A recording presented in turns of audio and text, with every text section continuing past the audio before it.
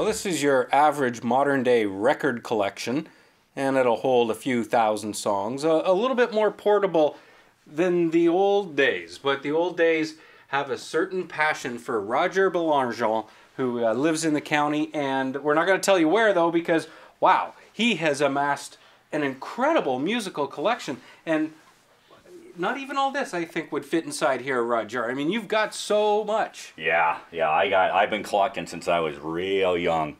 And yeah, now that you're bringing that kind of stuff up, I'm kind of behind on that kind of stuff, but yeah. Yeah, but you've got the stuff, this is the vinyl. Yep. And you've got all kinds of stuff in here. Who knows what we've pulled out. And it's still functional and workable. Look at all the stuff that came in albums then. Actually, and you've got newspaper clippings from... That stuff I cut. You are a fan. Yeah, that's the stuff I cut. That is unbelievable. And the stereo to plop it on right over there, and this turntable, that's the key. You still put these things to use? Yes, I do. It still plays, yep. Now, how did all this get started? It started when I was probably about 12 years old, and I just, you know, there had to be something different in AM radio and stuff like that, and it was just one of those things where I thought, well, you know, I want to go see what else is in there and stuff like that. And actually, my father, he had built himself a little 8-track machine, and from there, we went from the 8-tracks to the records. He listened. He had some of the real thick 78s, and then from there, we went to this kind of stuff. And so I kind of got that off of my dad, and then I used to go to, you know, they had some of the odd places downtown, and then when I got driving, I used to drive in the States to some of the chain places in the States and get them. And that's kind of how we went from there.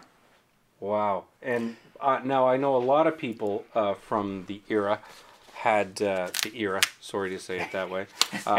Look at, and, oh, this is so much fun. Oh, yeah, this is, in our generation, that's heaven. Most of the people from our generation misplaced these or got rid of them at a record sale or something. Frisbees. Did that sometimes for target practice. Yes. Yeah. You managed to compile them all, and they're all alphabetically arranged. Yep. And yes, they are. Yep. That way, I can find them a lot easier. That's a true passion. Yeah. Yeah. It's a hobby of mine. I'll tell you. It's you know, I grew up listening to all kinds of different stuff. Probably a lot of kids out this way, Windsor, Detroit area. We had, you know, CKLW, and then the FM stations in the States, and so we got lucky with our music as far as that goes, and we had our share of record places and stuff like that, and I was lucky enough I'd spend a little bit a week on my part-time job on records. Any idea how many you've got? Yeah, we got 1,325 in there. Now, we did a story a little while ago at Dr. Disc, and I was mentioning that one of the great differences between the CDs and the albums, obviously the size and that you can look at them, but they came with stuff in them. And we had we found a Alice Cooper $1 Billion Babies album. Oh. Do you have? Yeah, I know the one you're talking about. Do you have that? Yeah, I think I know the one you're talking about. You're probably talking about that one right now, there. Now, I just want to see... Oh! He is a true collector. This they didn't have this at Dr. Disc, and people weren't even believing me, but there it is. It is the $1 Billion bill. This thing's got to be worth some serious coin. Well, you would think so. You know what? I remember when I bought the album. I think I took it out, and I thought that was just the coolest thing around.